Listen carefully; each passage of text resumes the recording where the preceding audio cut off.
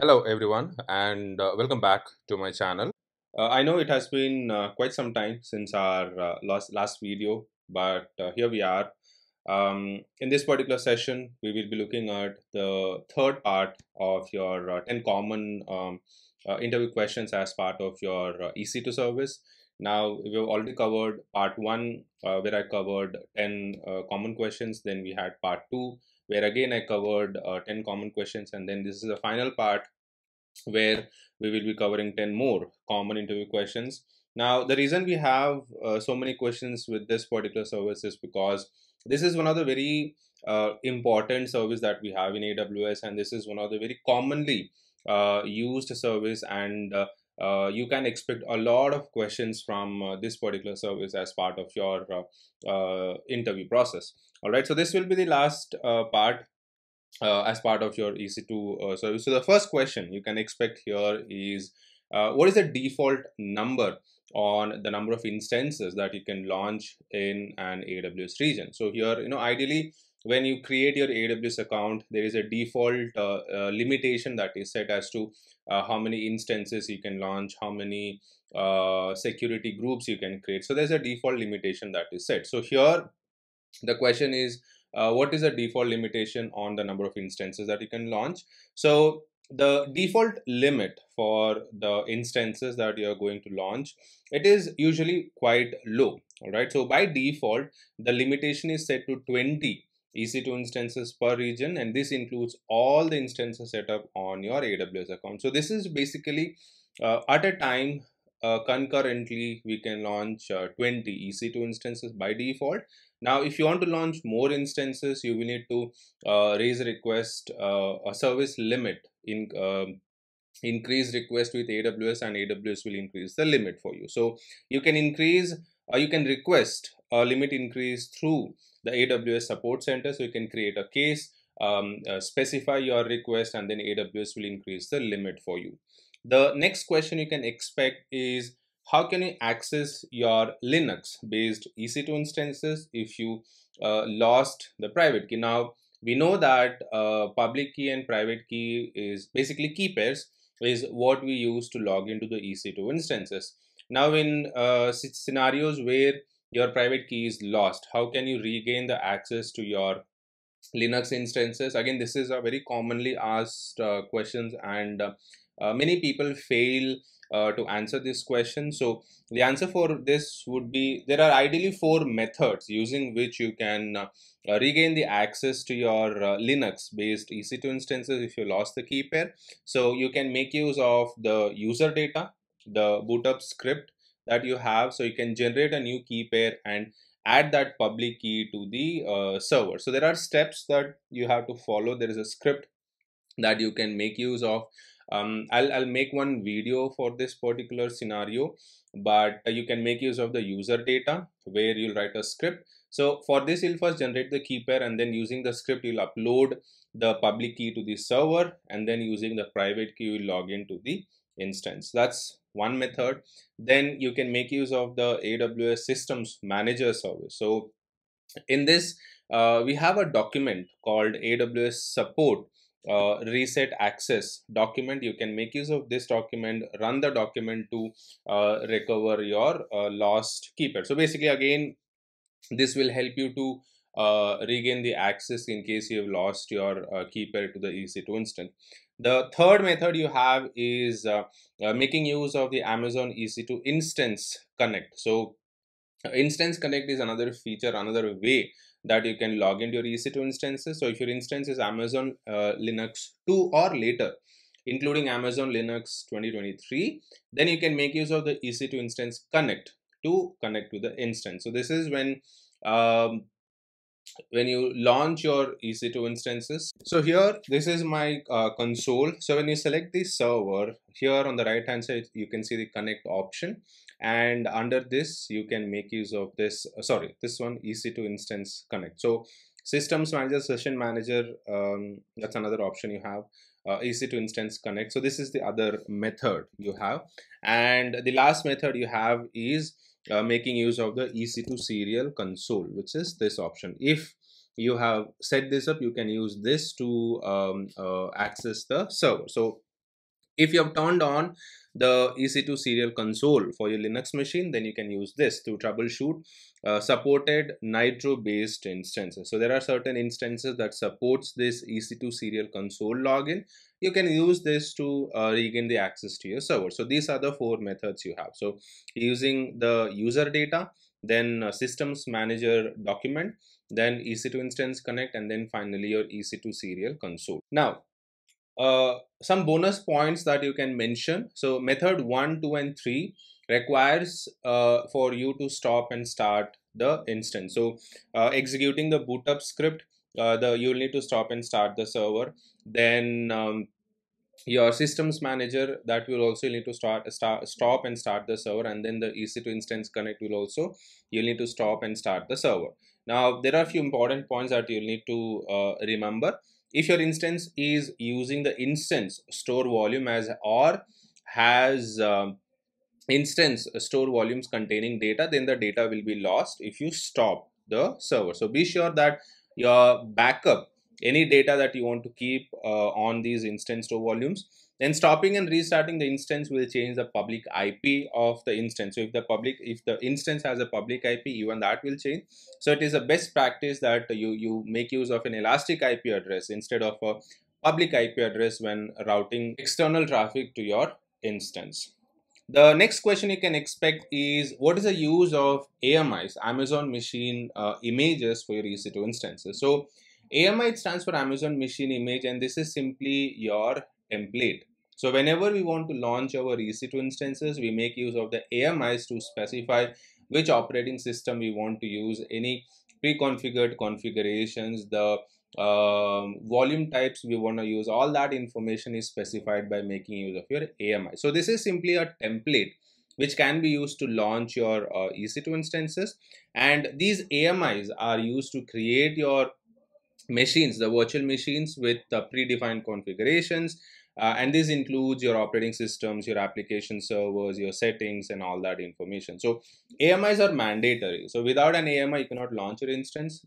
So simply, if you want to specify which operating system you want to use for your EC2 instance, we can make use of your AMI for that. The next question you can expect is, explain the concept of EC2 instances, root device, and the block devices. So when we launch your EC2 instances, we have your root device as well as the block device. You'll have to explain about them. So the root device is the main storage device used by an instance to boot the operating system. So root device is where your OS related data will be stored. So if you're on your Windows machine, you can think of this as your C drive. So this C drive is your root device, which will contain all of your OS related information, and the boot device is any additional storage volumes that you're attaching to your EC2 instances for storing your data. Any additional EBS volumes that you're attaching to your EC2 instances, we can call that as your block devices. So by default,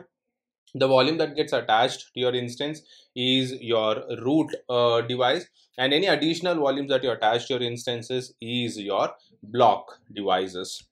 The next question you can expect is, how does CloudWatch help in monitoring your EC2 instances? Now in AWS, whenever we talk about monitoring your resources, CloudWatch is the service that we can make use of. All right. Now, how does it help you to monitor your EC2 instances? So Amazon CloudWatch provides monitoring and management services. So you can use this to monitor your resources, your applications, the services that you're running in AWS. So anything you want to monitor in AWS, CloudWatch is what we make use of.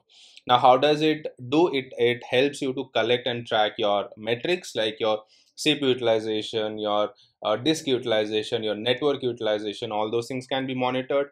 It helps you to monitor your log files, so you can store your application logs. Any applications that you're running on your EC2 instances, you can store those logs in Amazon CloudWatch.